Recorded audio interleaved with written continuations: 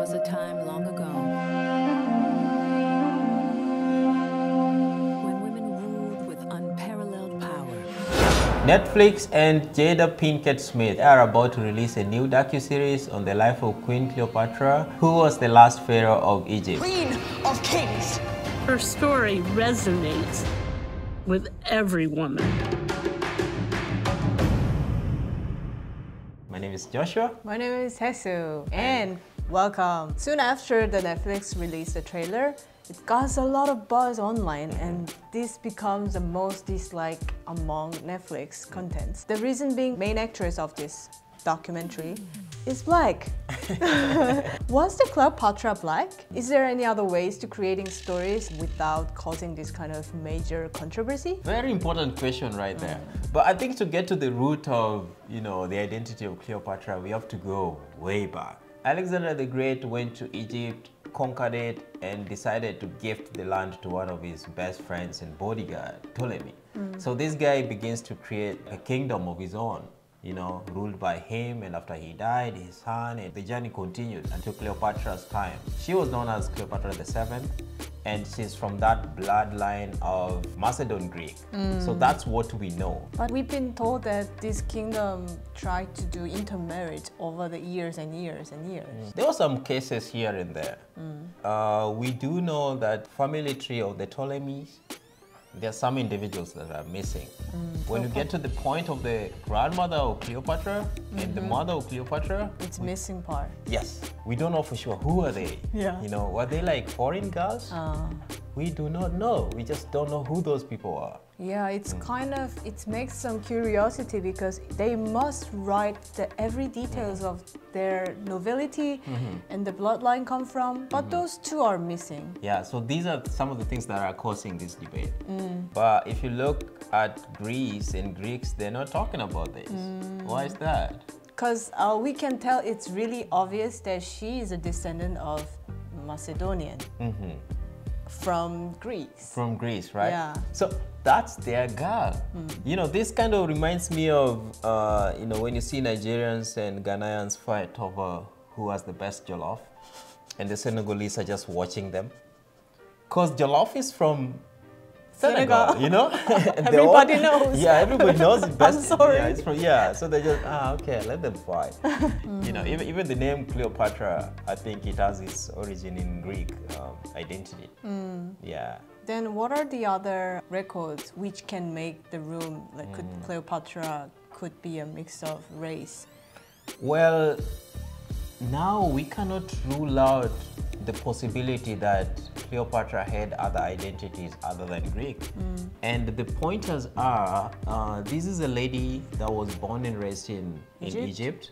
And then she studied this language and was fluent in it almost like a native.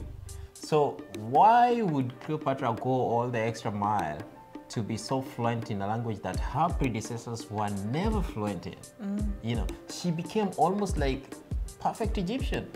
So some historians could argue that the real motivation lies in, she had part identity in Egypt. Even though the roots is Greek, but part of her identity could have been Egyptian, and that could have been the real motivation. They don't think like it was purely political.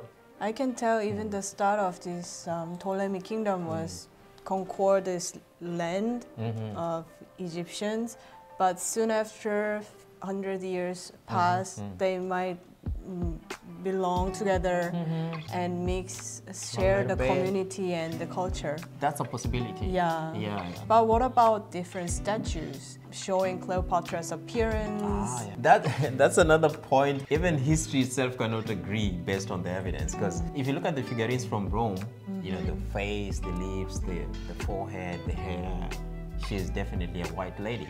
And then you look at the statues that were made of her in Egypt, and you can see this lady that she looks like she's mixed with something else. The hair is foreign to Europe. Does that mean that her identity was something mixed based on that evidence?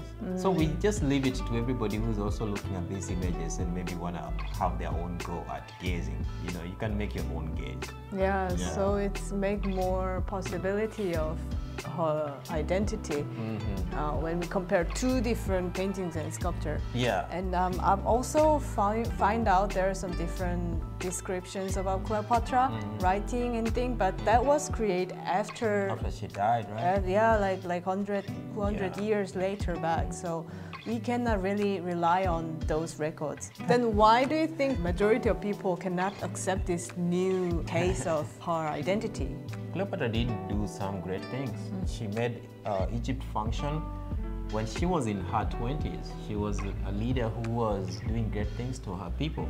So people want to be associated with that. In the case of Cleopatra, we've been seen the white Cleopatra. That's a creation of Hollywood, though. Actually, we used to see those kingdom and the culture a part of just a white, Yeah. but we never thought that this could be kind of mixed race or different Could be anything. culture. Yeah, even as a Korean, I feel Asia it's a kind of a really big continent. And I feel it's quite really different to see when I go to Southeast Asia regions. So I think race cannot become like a flatten. Yeah, it cannot be. Yeah. It cannot be as fire. Yeah, it's just the inventions of these modern days, the race. So I don't feel it's is it necessary to clarify people based on the color? We have to move away from that danger of trying to set things in terms of color tone, you know. Yeah. So people interacting with any piece of art, they should just know for sure that whatever Hollywood gives you is just showbiz. This is just showbiz. If casting a lady who's like darker skinned is good for the story, hell yeah, that's what Hollywood is gonna do. I think the audience who consume art just need to always be aware of that. And when they fight about like these things like identity, she was Arab, she was black, let's just go back and ask ourselves what's the real reason for that. But I have a question. What does it mean for nowadays Egyptians when they claim this Cleopatra's race? Yeah, I think interesting thing about like North Africa, that was like the old gateway to the continent of Africa. The current population of Egyptians that live there, most of them are Arabs by identity. But that does not mean that it has always been Arab. Yeah, if you go back thousands of years, we had other races that were living there. So for the current Arab population that live in Egypt to be there and claim history of that land, as long as history has been in that land, I think it's a little bit unfair. You know, this reminds me of like last year, there was the World Cup. Morocco went all the way to semi-finals. And when their captain, I believe, tried to give a shout out to the fans, he said like they would like to dedicate the win to the Arab world and Muslims. And leaving a whole continent, which Morocco happens to be in, out of the picture. And that kind of offended some black people. Because people are, at the same time, African people are celebrating. Yes, we had people in my country, Kenya, and all these other black countries across Africa who were rooting for Morocco. And I think this kind of points out to the problem that exists between like the Arab North and Black South. The Arab North sometimes they've always wanted to associate with Africa only when it's convenient. You know, when they don't feel it's convenient, some of them would rather set that boundary, like we are Arab and that's Africa. And for me, I think that's really unnecessary. Like in the world that we're trying to forge, we'd rather just have this land as Africa for us all. So it doesn't matter whether you're from the Black South or Arab North. When it comes to docudrama, which is the genre of this film, I think it's okay if we can put some fictions or some new suggestions in the film with a mix of facts. So I think it's still valid. What we can do is just try to hear what documentary want to say or what director wants to aiming for through this film. The life of Cleopatra, she lived for 39 years, right?